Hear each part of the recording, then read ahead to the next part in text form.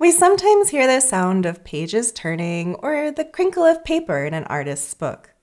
But what about actual music?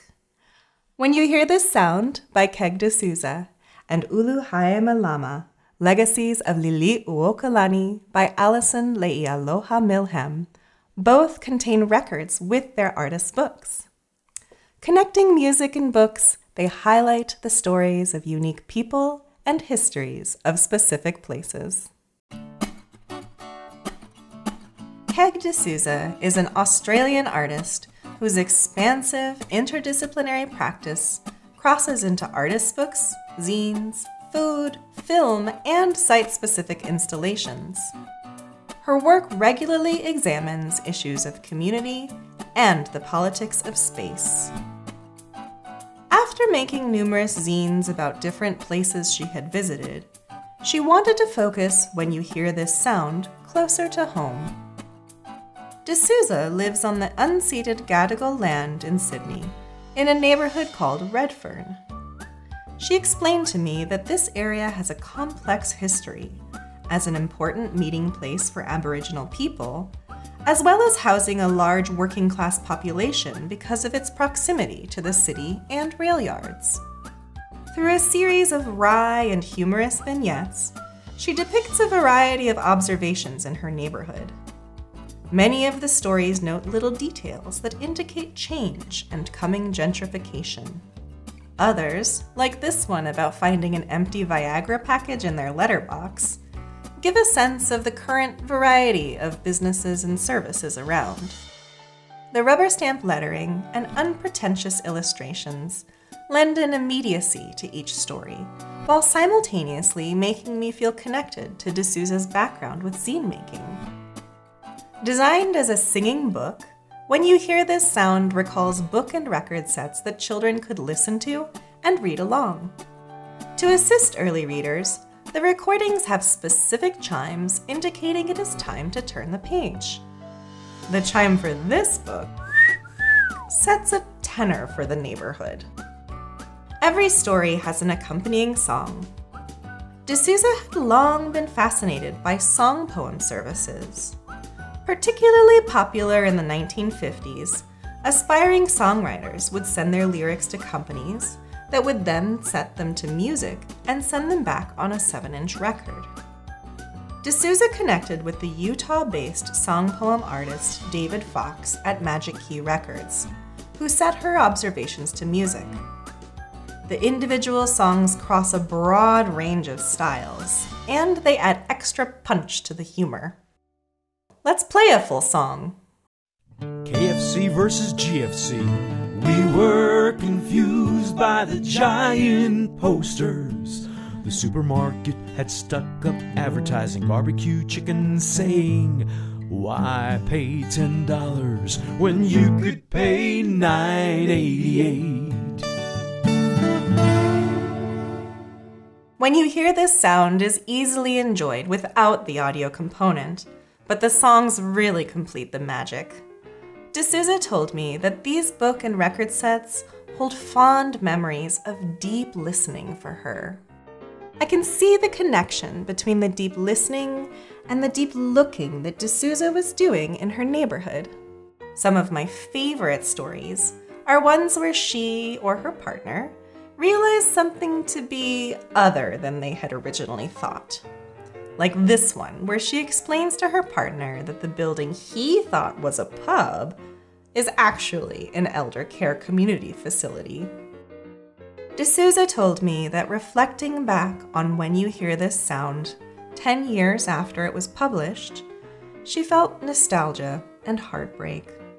As gentrification continues and the focus becomes more on real estate value than housing, many of these businesses and local characters have been pushed out of the neighborhood.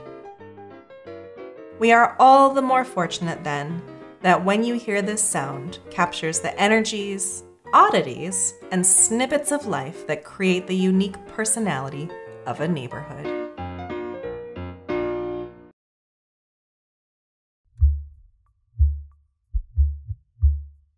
Alison Leialoha Milham is a book artist, musician, and the proprietor of Morning Hour Press. Throughout her work, she aims to give voice to unsung heroes and untold stories.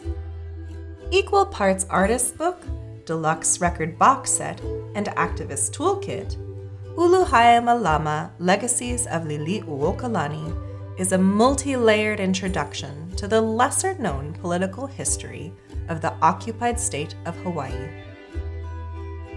Hawaii became the 50th state in the U.S. in 1959, 60 years after the overthrow of the nation's last monarch, Queen Lili'uokalani. Statehood has not been universally embraced. For many Native Hawaiians, it is an enduring legacy of American imperialism, militarism, and colonization in the Pacific region. Enclosed in this box set are a record, lyric sheet, stencil, postcards, lay kit, and pamphlet. Milham, who is of Native Hawaiian descent, designed this variety of elements to provide different entry points and engagement with Hawaii's political past and history of resistance. The introduction explains that the title, Uluhaimalama, is named after the garden created by the Queen in 1894. The garden is one of the Queen's many works that has inspired more than a century of activism and resistance. A symbol of hope for Native Hawaiians, the hidden meaning of the name is as the plants grow up out of the dark earth into the light, so shall light come to the nation. The record features a selection from more than 200 compositions written by Queen Lili'uokalani that Milham performs in both traditional and contemporary styles.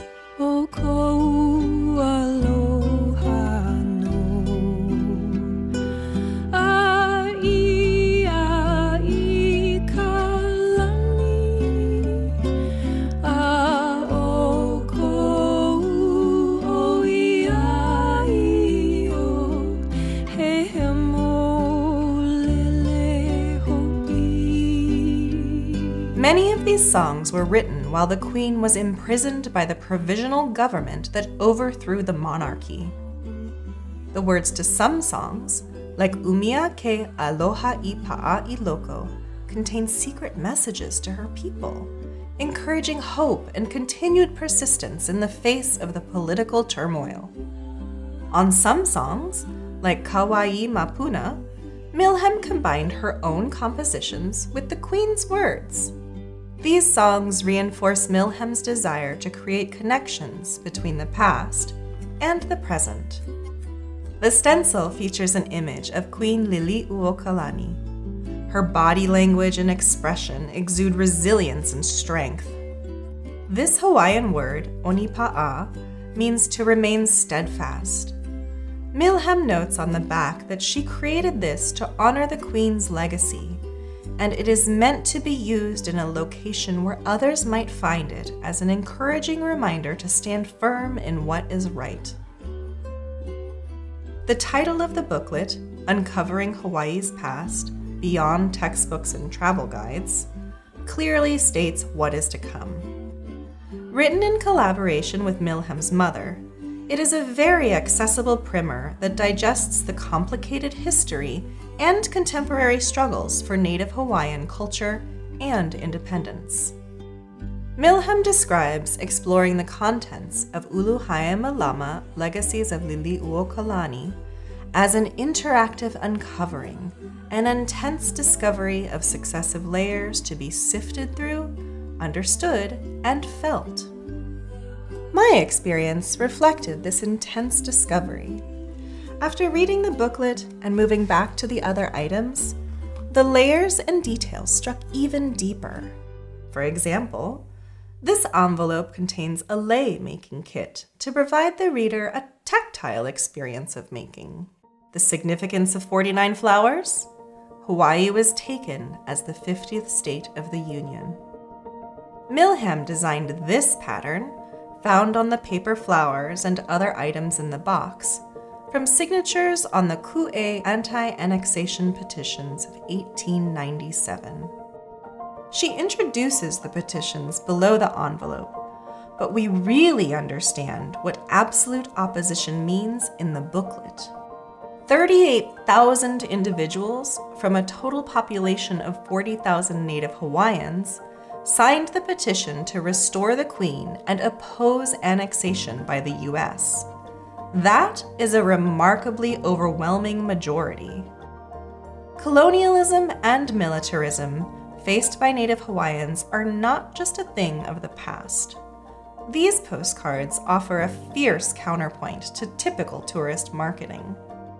Milham explained to me that the vast majority of tourists have absolutely no awareness of the fact that Hawaiians never relinquished their sovereignty. The extractive tourism industry, a dominant force in the local economy, is based heavily on consumption, with little reciprocation with locals or regard for the ongoing struggles faced by Native Hawaiians. On the back of the card, recipients are provided resources for the real truth about Hawaii. Milham recognized that the deluxe version of this book would most likely live in special collections and museums like ours, but such institutions, with a responsibility to the longevity of these objects, are unlikely to use the tools she supplied. To counteract the scarcity and increase access to the contents and tools, Milham made most of the pieces available separately, sometimes even free. Activists are using the tools. The Protect Mauna Kea movement has used the stencil on signs and jackets, and she's noticed the sticker posted around. Uluhaimalama-Legacies of Lili'uokalani is a beautiful and densely layered testament to Queen Lili'uokalani's enduring impacts and legacy. Milham's book lights a fire, encouraging activism in the face of the colonialism and militarism that continue to wreak havoc on Hawaii's indigenous lands, waters, and communities. The recordings included with When You Hear This Sound and Uluhaimalama-Legacies of Lili'uokalani offer musical experiences that heighten our interaction with these books. Taken together, they draw our attention to the value of understanding community and place, and the importance of resisting the forces of gentrification and colonialism.